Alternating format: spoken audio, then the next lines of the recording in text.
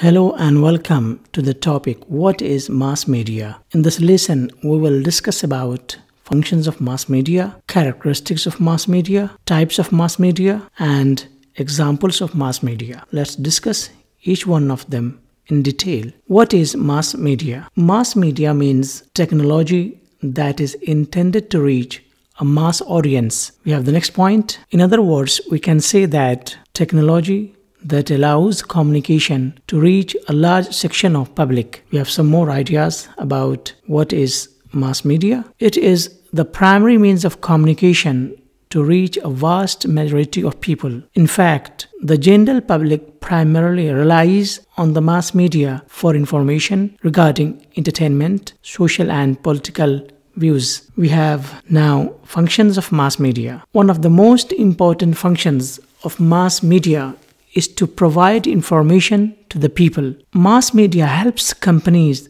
run endless ads to reach people with their targeted goals. We have some more ideas. Mass media assists brands to connect with the audience. We have some more ideas about functions of mass media. It also helps in building brand awareness. The next one is mass media not only informs but also educates and entertains people in a wide variety of ways. Mass media provides the most effective ways to convey message to the audience. Now we have characteristics of mass media. The first one is it appeals to a wide target audience. It communicates a public message. We have the next one. There is a distance between a source of information and those who obtain it and those who receive the information. We have some more ideas about characteristics of mass media. It can be transmitted through various channels such as TV, the internet, radio, and newspapers. Some more ideas about characteristics. It has a heterogeneous audience. Heterogeneous here refers to audience coming from different social, economic, and political background. News or information communicated through TV, radio, and print media can't receive immediate feedback. Now we have types of mass media and we have different types. The first one is print media. Second one is broadcasting media. Third one is electronic media or digital media. And the last one is outdoor media. Let's discuss each one of them in detail.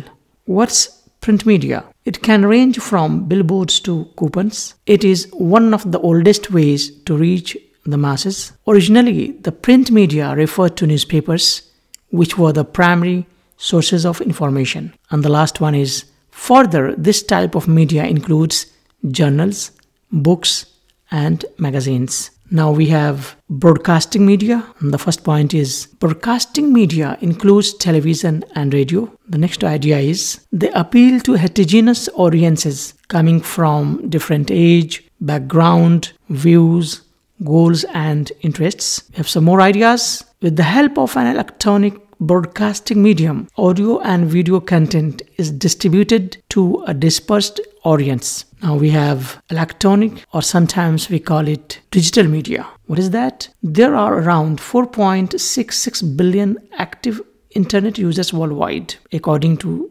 data collected in 2021. It means that the world is dependent on digital media. And day by day, the number is growing, as you can see. Today, brands promote their goods and services through sites such as YouTube, podcasts, and more. Besides, companies often implement Instagram marketing and Facebook advertising to pitch their products. We have outdoor media. The first point in this direction is ambient marketing is an excellent example of modern outdoor media. We have the next one. Brands use unusual locations and items to promote their products. We have the third one. A unique and eye-catching place may serve the purpose for companies to promote their products. And we have example in this direction. Let's take Folger. For instance, this brand of coffee used manhole covers to promote coffee in a unique way. Therefore, places like bus stops, public transport, and buildings can serve creative companies as places for promotion. That's all we have. Hope you understand the concept. Thank you and goodbye.